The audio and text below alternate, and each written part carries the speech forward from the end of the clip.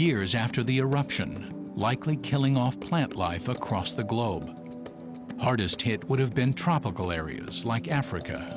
Africa is where we were at the time, and so it would affect us directly.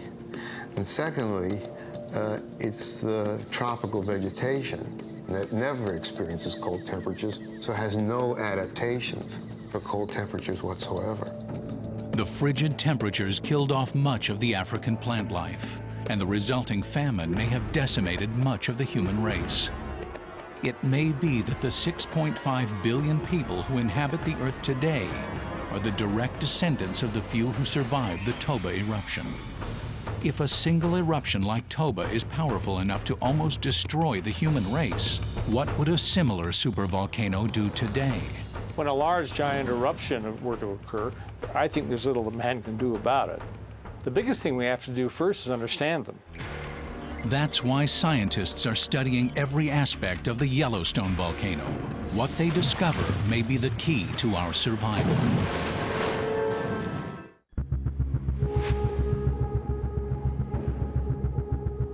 For most of us, Yellowstone National Park is one of our greatest natural treasures.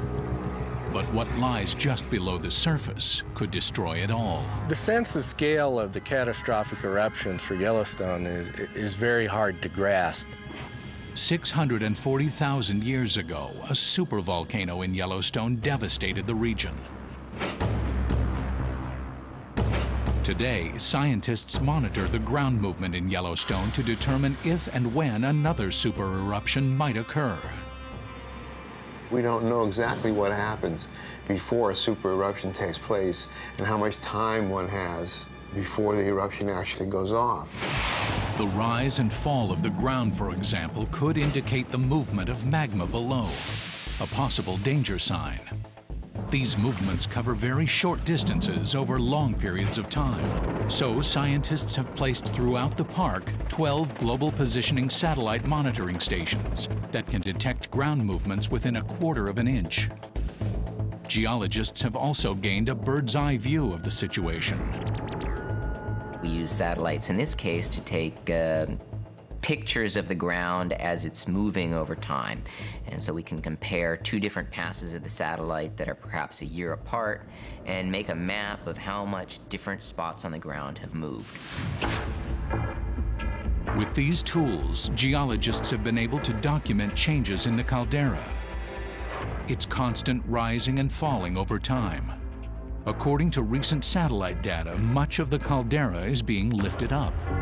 What we've seen has been uplifting now at rates of 6 to 8 centimeters per year. Those are very high rates. The most dramatic uplift is just north of Yellowstone Lake, in the area geologists call a resurgent dome.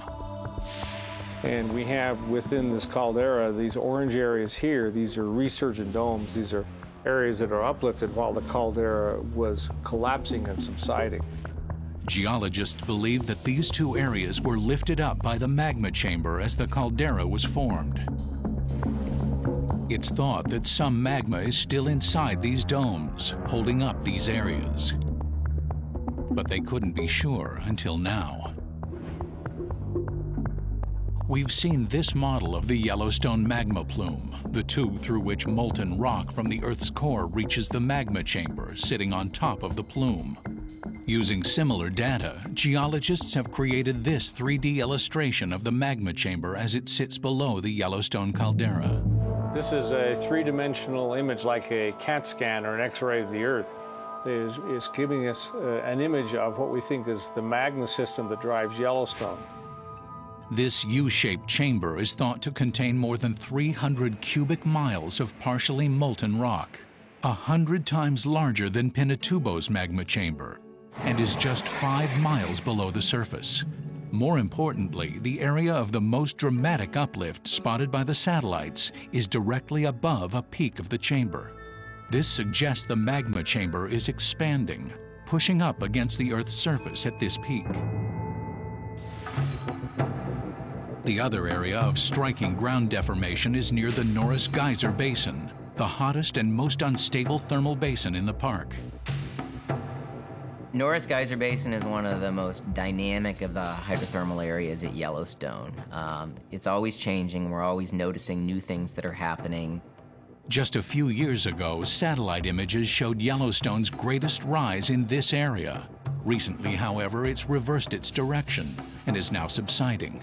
It's not actually within the Yellowstone caldera, yet it's one of the highest temperature thermal areas in the park. And it is possible that there is some magma extending to the north beneath that region.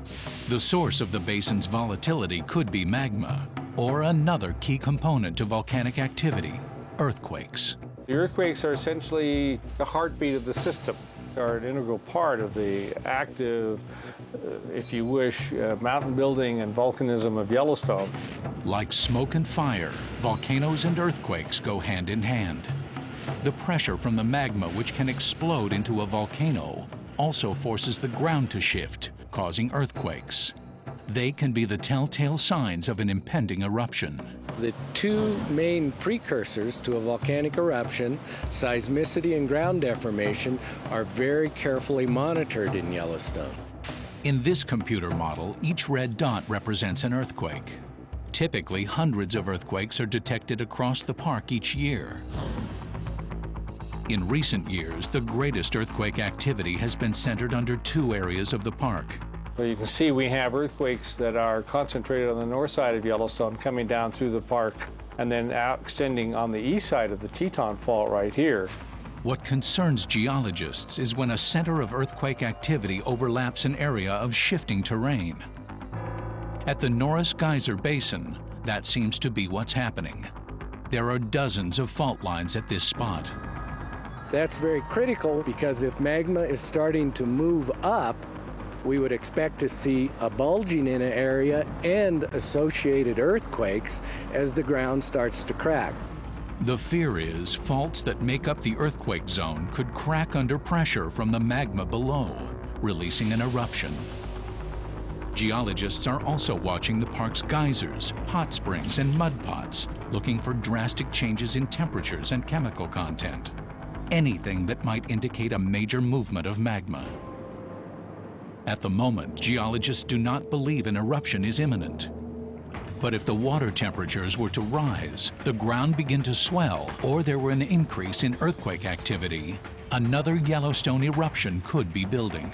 I think that we are smart enough as geoscientists now that we would probably have weeks to perhaps months of indicators before anything like that would occur. However, predicting the precise timing of an eruption is far from simple. Scientists have been fooled in the past. We've seen it in Yellowstone. There's bulging, there's vibrations, there's increased seismicity. There's all the things one would expect and go, oh, uh-oh, we're in trouble. And then, nothing.